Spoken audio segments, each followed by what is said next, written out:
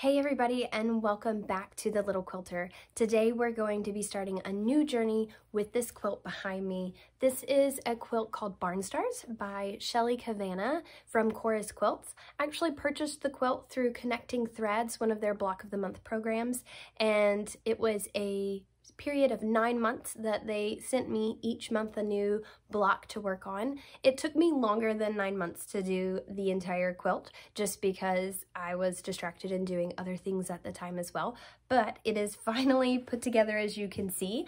I added some borders to my quilt that you'll see as we go through actually quilting this project, which were not actually part of the original sort of layout, but I wanted to add borders to mine. The finished quilt prior to me adding the borders is around 80 by 100 inches, and so it's obviously bigger than that now, so it is a pretty large quilt. This will be my third quilt that I will be doing on my Longarm machine, so I'm definitely not perfect at longarming, but I am getting better and I'm enjoying the process, so I hope that you guys will enjoy watching me work on this quilt. If you are interested in purchasing this quilt pattern or any of the patterns from Shelly, because her patterns are beautiful, I will link her website. I will also link Connecting Threads website down below so that you guys can check them out as well. But otherwise, let's get started by working on our first video with this quilt. Thanks, guys.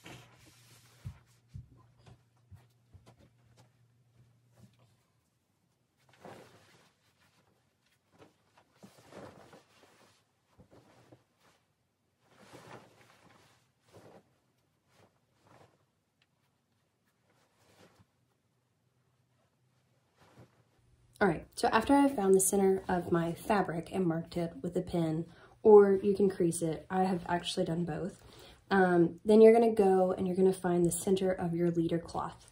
And I'm gonna do the back first. Now, I'm not gonna use this pin. I'm actually gonna use these pins. So I can link these pins below. Some people don't pin. Some people will use clips, some people do all sorts of things. Personally, I like to pin. I just feel like I have better control over what I'm doing. And so I like these pearl ones. I think they're pretty, but I'm gonna start on either end here of pinning. And I like to pin on both ends, just lining the edge of the fabric up with the edge of the white leader cloth.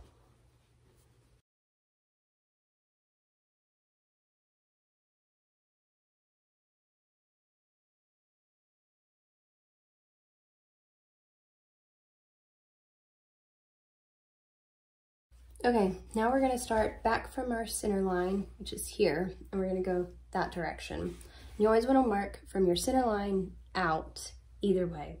And just a closer up picture. So this is my backing cloth, which is facing down onto the cloth, onto my leader cloth, because obviously when I quilt on top of it, I want this to show on the bottom at the back of the quilt. And I have this all pulled up and around. So as you can see here, it goes this way and I'm pulling it up and around the whole back. And it just gives me better ability to get to it without having to be stepping on my cloth, on my quilt back, on the leader cloth, fighting with it, those things.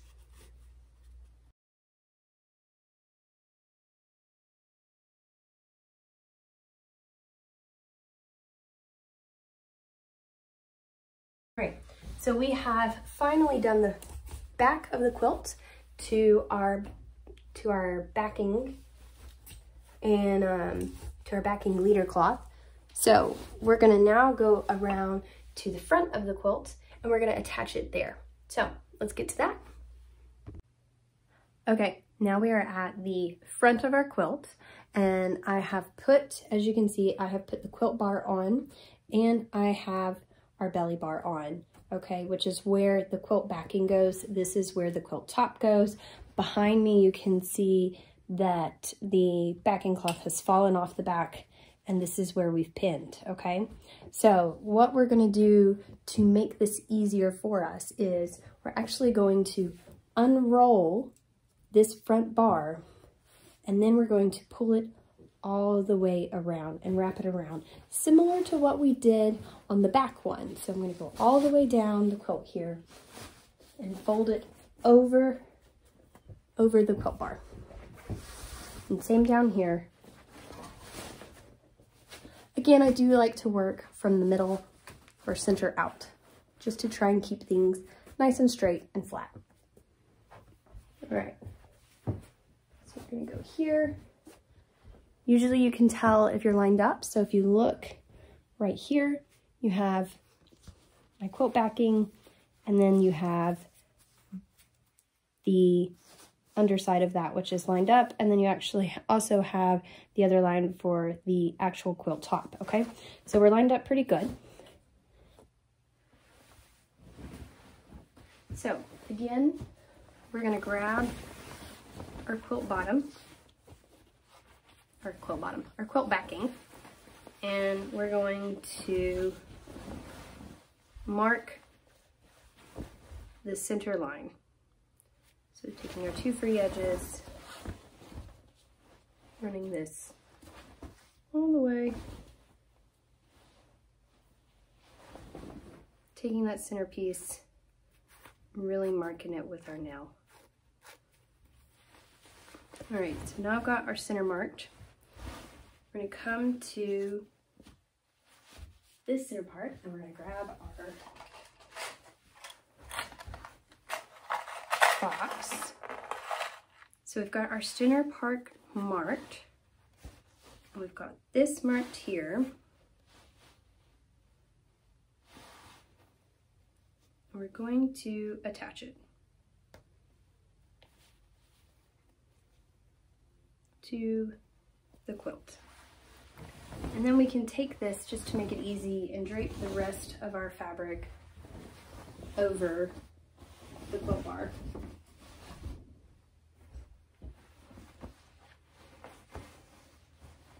Now we're going to do exactly what we did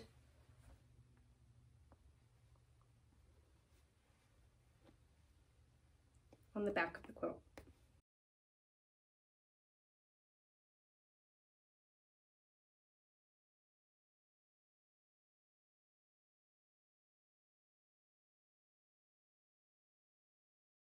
All right, and just like before, we're gonna now start from our center, and we're going to we're gonna pin in that direction, okay? So let's do that.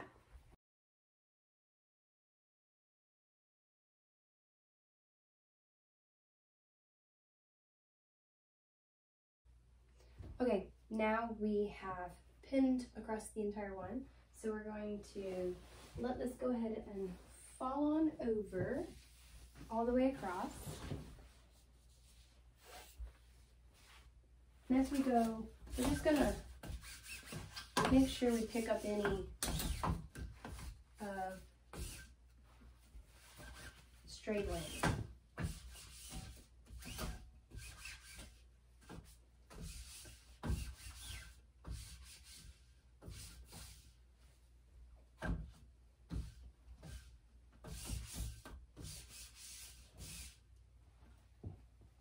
Okay, now what we're gonna do is we're gonna come over here.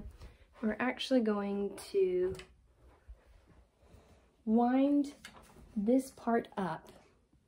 So we're gonna wind our quilt backing.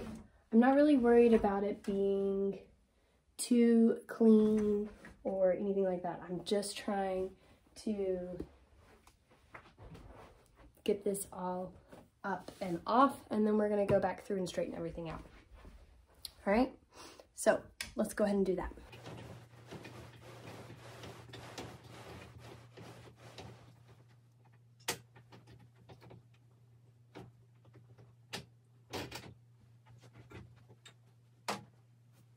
Okay, so now that we've got the quilt backing attached to our quilt, what I'm going to do is roll this up nicely, because it's actually going to roll onto this bar here.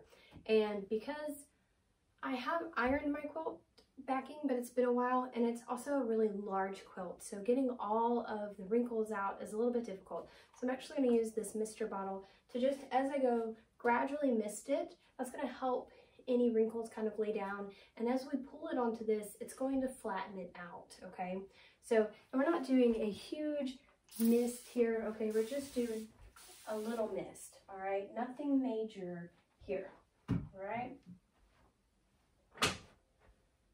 and so we're going to roll this up. And we want to try, and I'm actually going to take off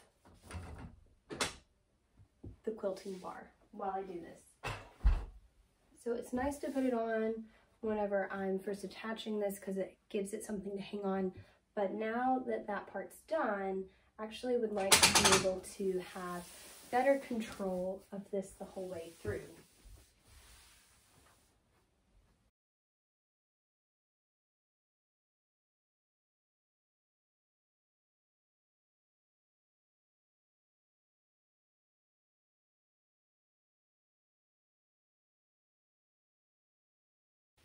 So I'm just going through, I've reached a point to where I've got to this part where this is sitting over, so I can feel along here all of my pins. And so this is also why when we pin, we want to pin going away from the center, because we're running our hands down this. So all I'm doing here is moving that pin and seam over so that this sits nicer and rolls nicer for me.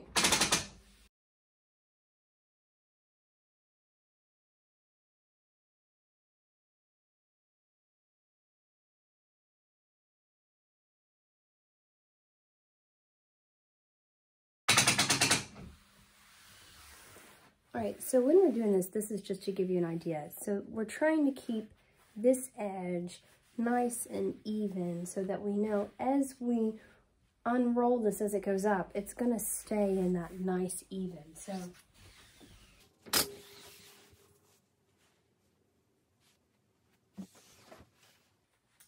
okay, so we have got the quilt backing on all the way.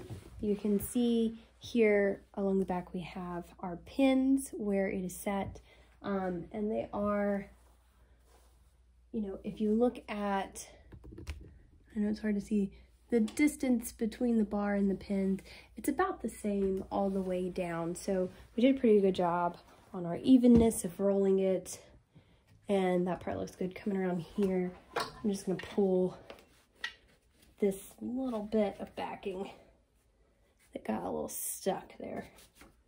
All right, perfect. Now, one other thing, well, there we go. All right, so one other thing I do is you have these little flaps at the end, and a lot of times I'll actually go through and pin those down so that they're not flapping around, kind of hold everything tight. Eventually you have to unpin that, right, or it can't continue to unroll. But for now, that's where we're at. As we were rolling, we, you know, worked hard to get my seams to be straight all along, so did pretty good there. So now we are ready to work on our quilt top. So let's get to that part. Okay, so now that we have got our quilt backing on all the way, we're gonna go ahead and put our batting on top. Some people like to put their backing on and then do their quilt top and then slide the batting in between. I find that a bit annoying and worry that I'm gonna mess everything up and move things that I've worked really hard to keep nice and settled. So we're gonna do our batting on. I have my batting on a roll just under here. It is Quilter's Deluxe Poly, and it is a king size roll, so it's a really big roll. and I just unroll that. I keep it rolled up under the machine and pull it up and over onto the quilt. So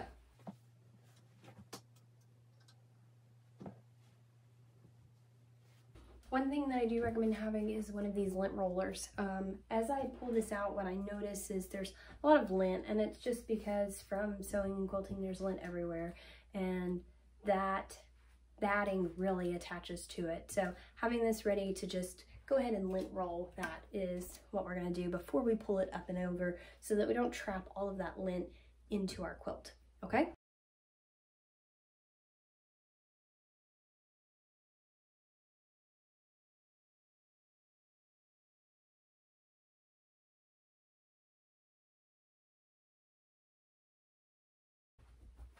Okay, so now we've got the batting on top of our quilting loom.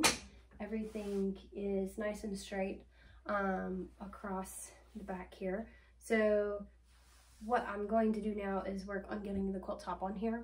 One thing I haven't mentioned up to this point is that I'm actually quilting this quilt, so it is over 80 by 100, but I'm quilting it 100 this way. So I'm actually loading the quilt sort of sideways rather than long ways, just because it will be less to roll up going 80 this way than if I went 100 this way, which is just going to help with the bulk of the quilt. Should also help me to be able to do more of a larger pattern whenever in my bigger quilt blocks that I've got, to be able to do more of those at a time than having to stop halfway between the block, because I only have an 18-inch throat. And so as I get towards the end of that quilt, that throat space is going to decrease. So that's why I'm doing this quilt actually long ways rather than long ways this way. All right, so let's get the quilt up here and we'll start with that. So I've got the quilt up here. I am not going to, some people would start here and they don't use the bar. I like to use the bar. I think it helps my quilt to stay nice and square and in line where it needs to be, especially on a quilt like this. So it's really long. My backing fabric, I probably should have ordered several more inches of backing fabric on either side. So on this 100-inch width that I have going across, my side is not very long. So if my quilt starts to angle, I'm going to be in trouble towards the end of the quilt. So that's why I'm not floating this quilt, because I don't want it to float off in any direction that I don't want it to go in. Okay, so now that I know we're good there, I'm going to find the center of it and I'm going to start attaching it. I'm actually going to throw it over the top here, and that way it will have gravity to help me pull against as I tighten that quilt onto the belly bar.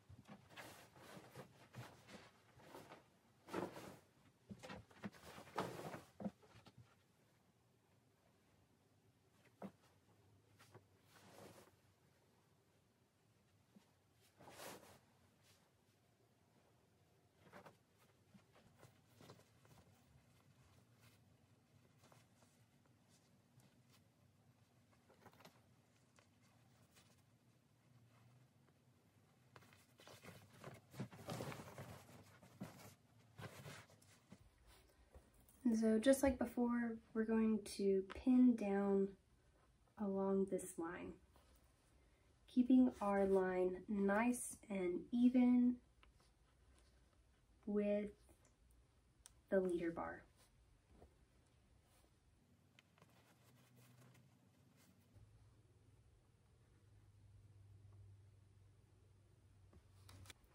All right, now we've got everything pinned down on the front and we're ready to start rolling this up. We're gonna keep the quilt top over the top of the backing bar just to help give us something to pull against so that we can keep this quilt really nice and straight. And also we'll do our water bottle spray to get some of the fine wrinkles out as we roll it up. Should be good. Okay, so let's get that going.